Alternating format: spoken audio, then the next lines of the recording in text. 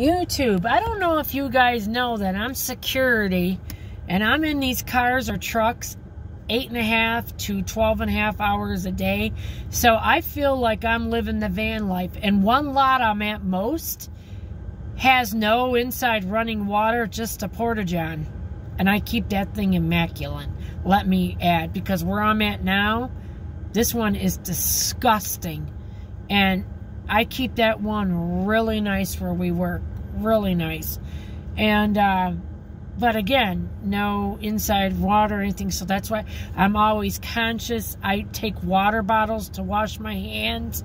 And actually on the other side of me, there's DTE, and the men are so nice over there.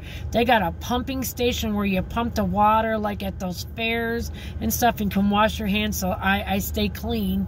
And yeah, and if anything happens down there or anything, I'll take water and wash myself. I don't like to be dirty, stinky ever. I got a problem with that. When it's too hot outside, I'll take a couple showers. So yeah, I feel that I'm living the van life already. I would love to live in my car or truck. I really don't want to live in a car. I would prefer to live in a bigger van. I think that would be awesome, because everything is too much money. How many out there of you have thought about it? Is it run across your mind to live a car or a truck? They make it so you can't just live no more, to make it with regular bills and everything. You got let's say you got a house or apartment, that's $1,000 to $2,000 a month. Not in counting your utilities, your water, heat, electric, gas.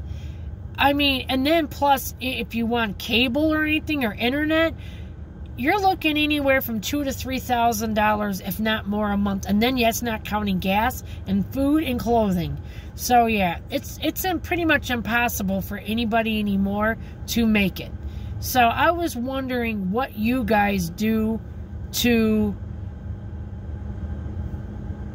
make it out there. What do you do to make it in these times? Is anybody else considering living in their car and truck? This is Lisa sharing life stories with you. Let me know. I'm very curious. How many out there are watching YouTube are consider doing that because you just can't make it no more? Or how many people are going to live off grid? That's another great way to live.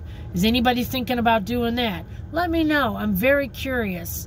Please subscribe so we can talk about things like this. I'm here for you guys. These are things I want to know and talk about with people. You have a great day. God bless you all.